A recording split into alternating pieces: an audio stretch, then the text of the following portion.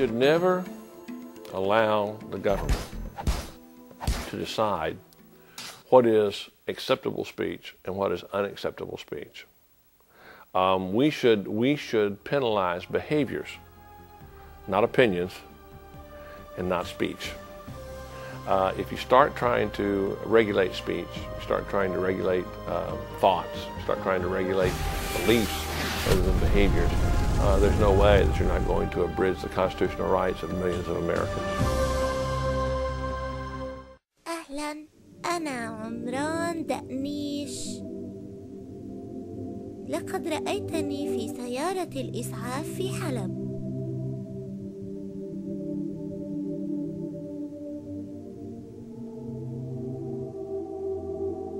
عندما أطاحت الطيارات الجوية بمنزل عائلتي. أنا بأمان الآن. أردت أن أجيب على تساؤل شخص ما حول مشاعري عن نفسي وعن عائلتي عن طريق قول أنا بخير وأنا أحبك أيضا يا ديفيد.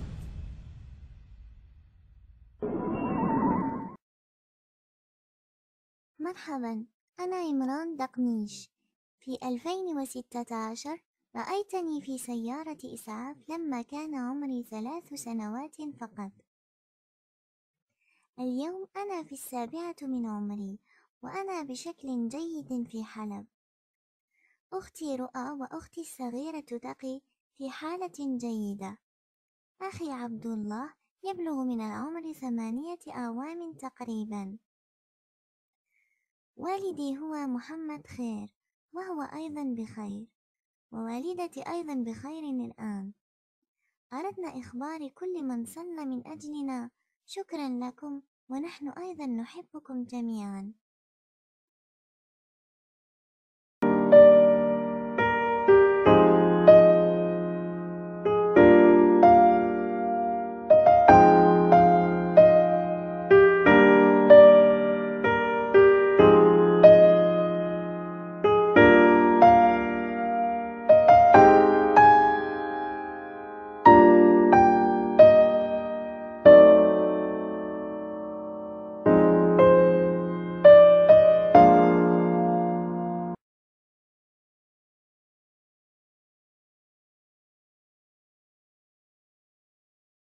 He came from Earth. He was only 4 years old. He was the son of a diplomat. He was a time traveler and the first ever to visit another world. His name is Jason McRich. He's going where no boy has ever gone before, to a place called Opposite Earth is What? Now on DVD and Blu-ray.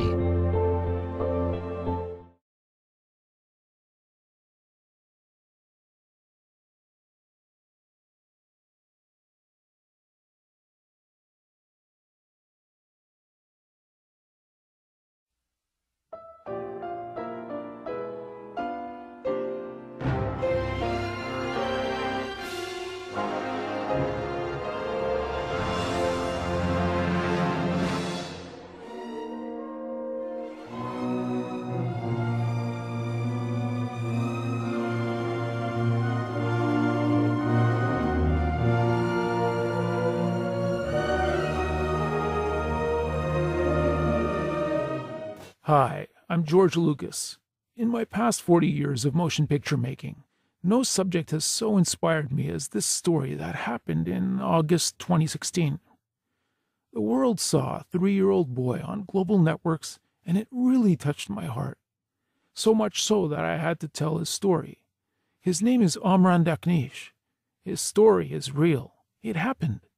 I'm telling this story because millions of other children just like Omran are still being hurt in war-torn countries resulting from neglect, illness, and uncaring masses. We must remember them all. You won't be leaving the movie theater without a tear in your eyes. I hope you'll come.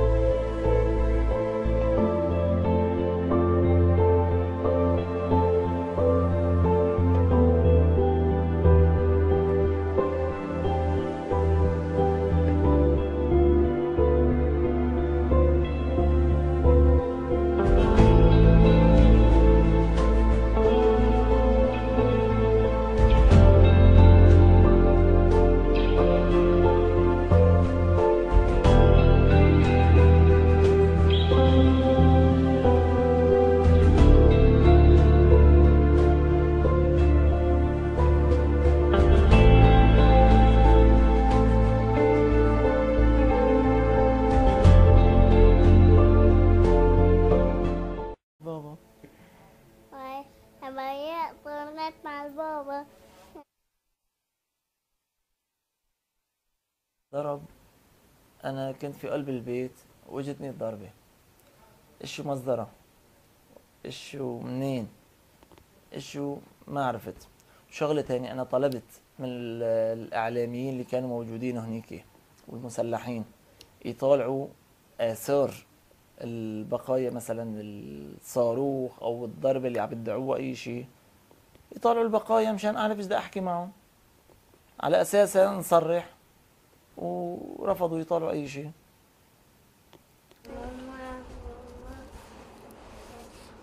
بالنسبة يعني القبعات البيضاء عم يشتغلوا هن مع الصحافة بدرجة الأولى، وشغلة مهنية عم يستخدموها. منهم بعض منهم بيشتغلوا يعني كعمل إنساني، وبعض منهم كمهني، لأن اليوم الصورة وقت اللي عم بصورها في عليها ثمن. اللقطة اللي بتشتغل بالعاطفة على العاطفة هي لها ثمن. في منهم عم يشتغلوا مع بعض بهالأمر بين الصحافة وقبعات البيض. حتى لها كم يا عمو؟ أعطيها لعبودي. أعطيها بفوتك أنت. زيت ولا بعض. زيت ولا بعض. نحن بالنسبة وقت اللي أخذوا عمران مشان يسعفوه، قبل ما يسعفوه حطوه عم بصوروه. هالصورة ليش؟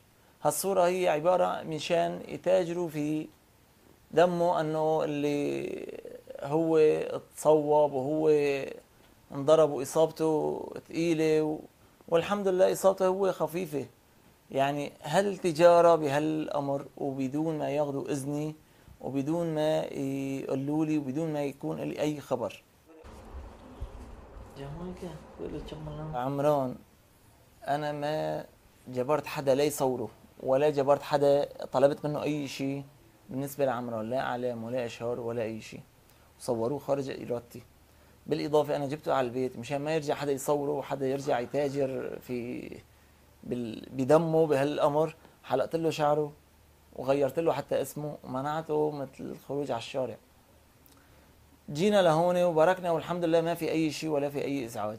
بعدين صار يرجع يطلع على الإعلام يحكوا هذا اللي صوره وهذا اللي صار يرجعوا يحكوا عليه وكأنه هو إلن. هذا ابني وأنا بدي بس أنه يحلوا عنه. ما يعني لا هو لا فرضنا حالنا عليهم ولا طلبنا منهم شيء.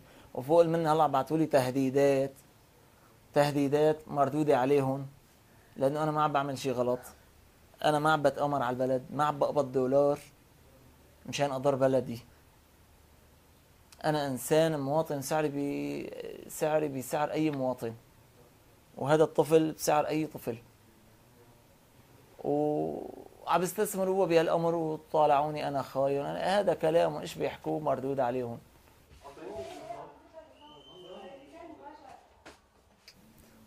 لأسكات كل شيء كان عم يحكي وبلفق حكي على عمران. عمران الحمد لله عايش بخير وموفر له كل شيء وما هو بحاجة حدا لحدا يعني يبرك يحكي على عمران ووضع عمران وإيش كان عمران وشلون تصوب عمران ومين اللي صوب عمران.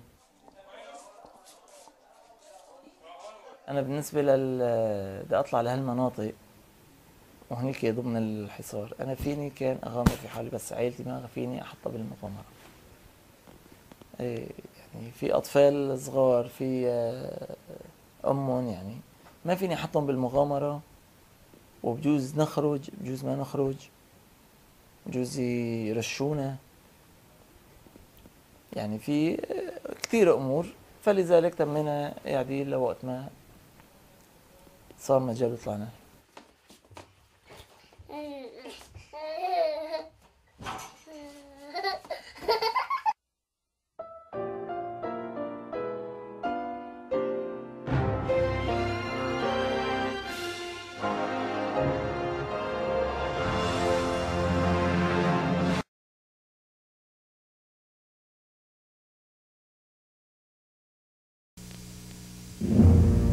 America. The freedom we took for granted is gone. But this spirit still lives in a country called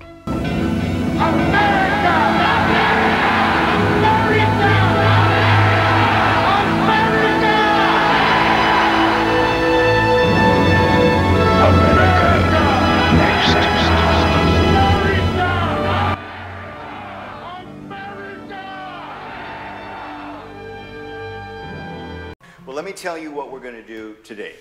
We have constructed a mini election, but Harry Hersey, as you have served as a technical advisor of how to do this, we're going to ask you to remain outside. After you, let me introduce you to my election staff.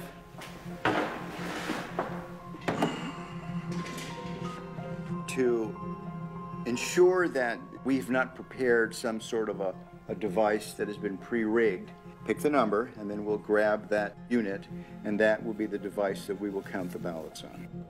I just feel like this is the one. Okay, and the winner is unit 15191. 5191.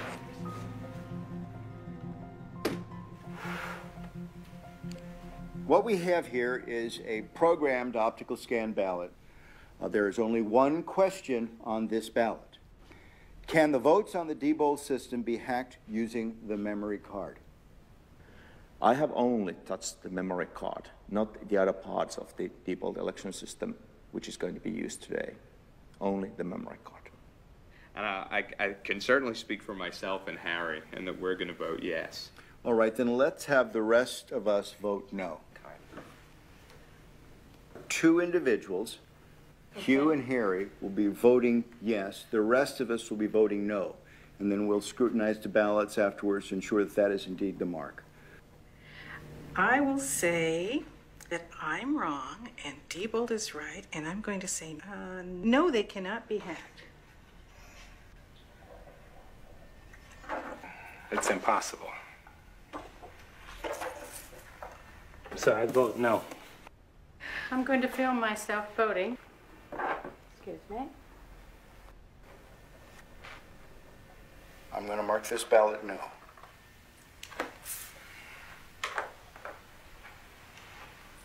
Dr. Thompson? I am going to mark this ballot yes. I've seen some pretty concerning things. Well, it's down to you. You're the last voter, Harry. All right. I think it could be. So I vote for yes. You will be the second yes. All right. Here is the memory card I have touched. Okay. Now, this is the only piece of Diebold equipment that you've used. That's correct. Well, thank you. Let me take your ballot in. This card will go into this slot.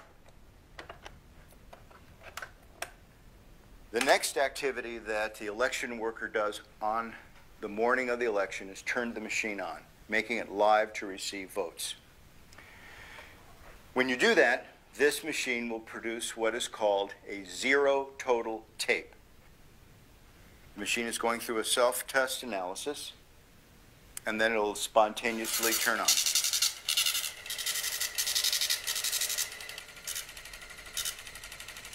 This is Harry's card that is telling us that there are 0 votes stored in the memory. Okay, let me get the ballots. Let's insert a yes ballot. We're going to put in another no.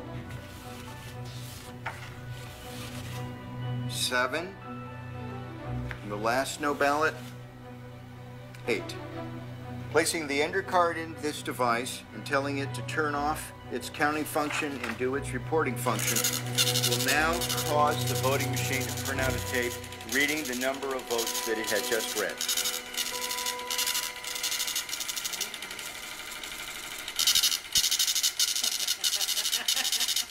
Oh my. Oh, what is it? No. What is it? What is it? 7 yes, 1 no. Oh my God. Oh my gosh. Let me see. Here's the tape. 7 people said it could be hacked. And we put through 6 and 2. 6 no's no's and 2 2 yeses. Oh my gosh, do you know what this means? How do we know that Harry didn't just change the report and the votes themselves on the memory card are still correct? If that was the case, when they go into GEMS, the results would be different, isn't that right? I mean, the only way to know that is to read them into GEMS and to check the vote totals. See what GEMS says. So should we do that? I think we should, because I want to confirm for my own analysis is this just a superficial? Right, that's a good question. Did we just change the words on this paper? And we will upload this memory card .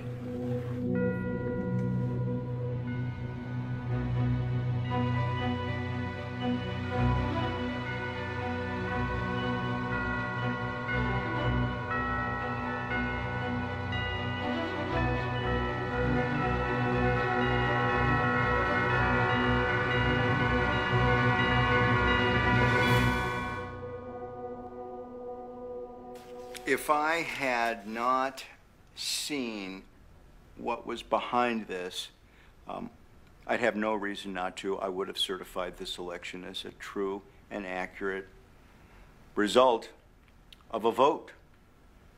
Susan, what does this mean for you? It makes me cry. I'm sorry, but it does. Why? Why? There's so many reasons. The reasons because there are people out there who are giving their lives to try to make our elections secure, and they're being called conspiracy theorists and technophobes, and these vendors are lying and saying that everything's all right, and it's not all right. And I'm crying because I'll quote somebody that I know who said that it's as though our country is one country pretending to be another country. How can this be happening to our elections? This really does affect me.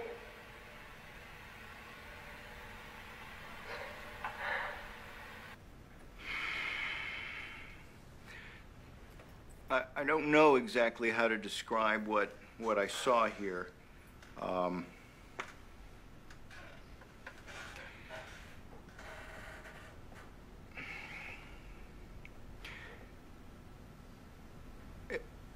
I think we, as election officials, need to be a little bit more demanding from the vendors as to the technical specifications of this equipment. The vendors are driving the process of voting technology in the United States. I would much rather, at this point, I think, focus on allowing citizens to select technology that satisfies their needs. I'll be hated by people I don't even know, who don't understand why something was done.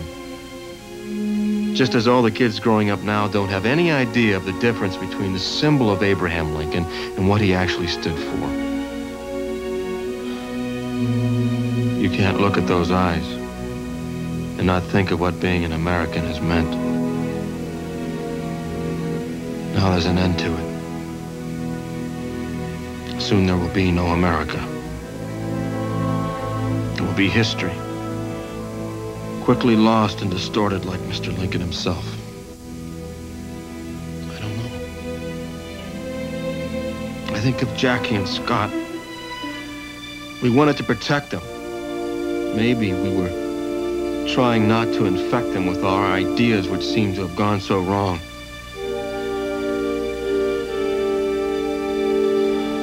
I suppose there will have to be new revolutions with new generations who will have to discover the values which our forefathers handed down to us. If those truths stop being real, maybe it's better to let them go. Let some new generation discover as though for the first time. Maybe freedom is just one of those things you can't inherit.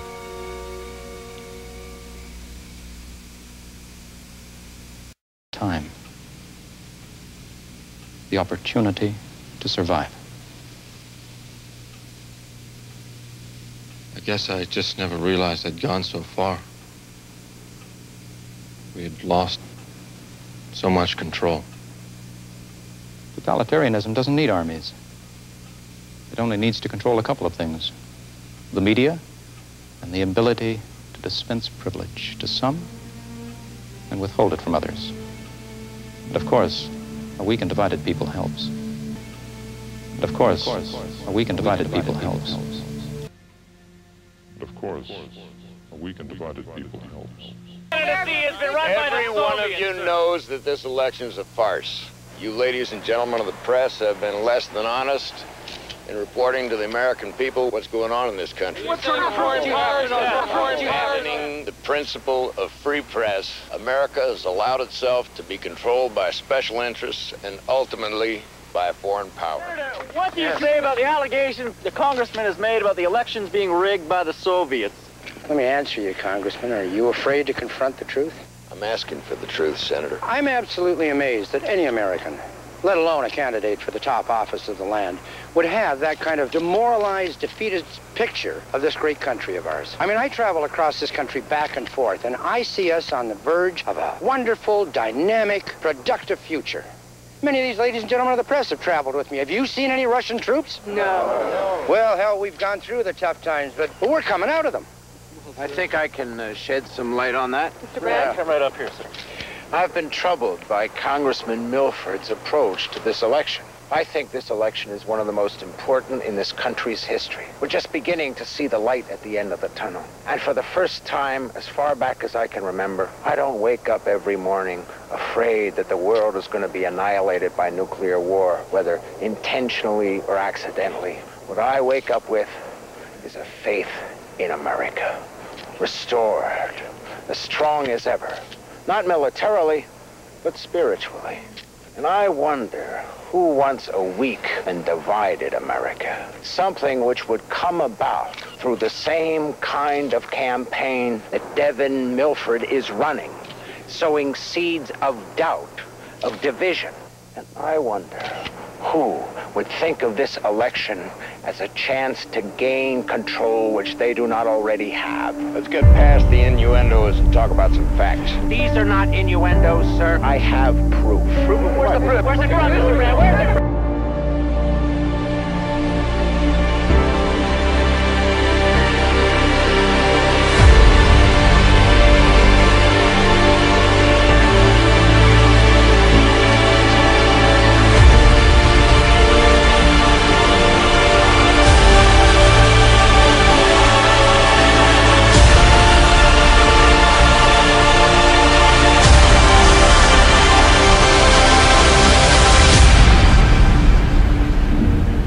America. The freedom we took for granted is gone. But this spirit still lives in a country called America.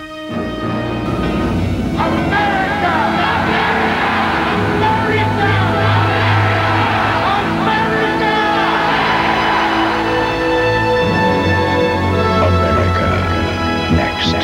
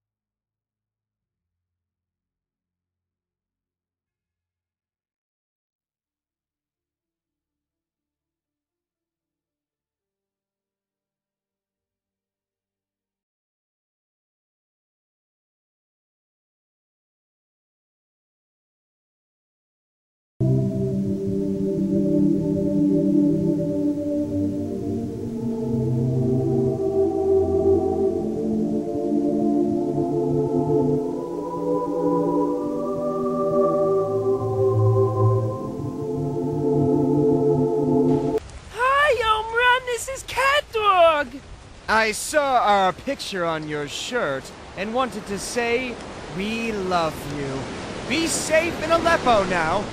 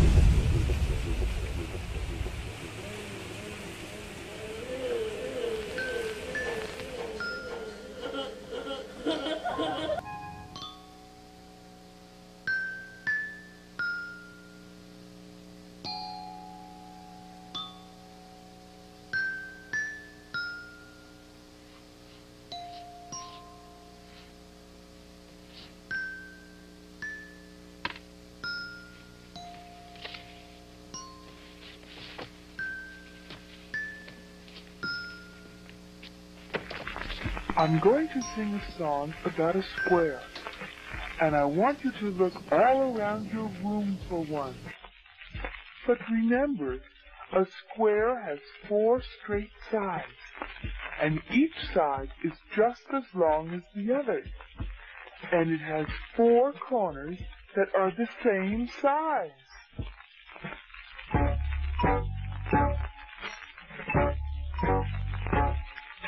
One, 2, 3, 4. There's a square out there. Can you guess the square? Do you think that you can find it? You must be aware of the shape of a square if you really want to find it. So look with care for the shape of a square.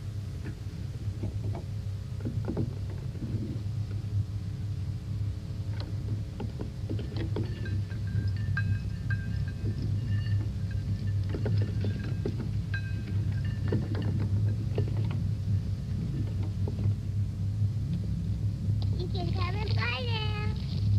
You can come and play now.